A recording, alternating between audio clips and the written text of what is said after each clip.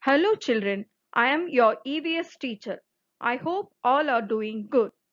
So today I am going to explain you on the topic our environment. What is environment? Environment means everything around us. Our earth has different landforms. Among that, first we learn about forest. Forest. It is a home for many animals. There are large number of trees. We can hear the different sounds of animals. Forest is very cool and shady. Forest gives many useful things. Plain. Plain is a flat land area. Houses are built in plains. We all live in plain.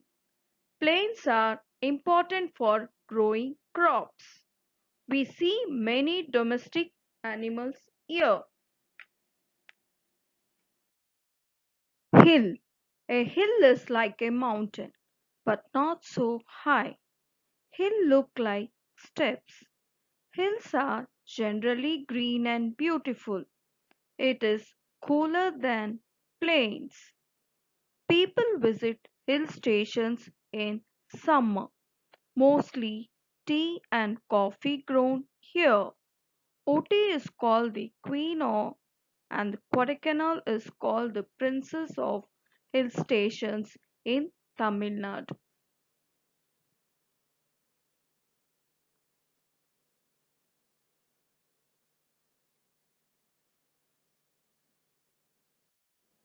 A pond is a place where water collects.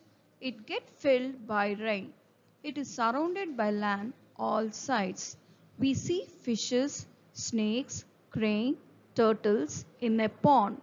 We see flowers like lily and lotus. River. The journey of river starts on the mountain and flows finally into the sea. Boat races are held in the river. We can see fishes, crabs, birds live in and around the river. We can see the journey of river in this picture.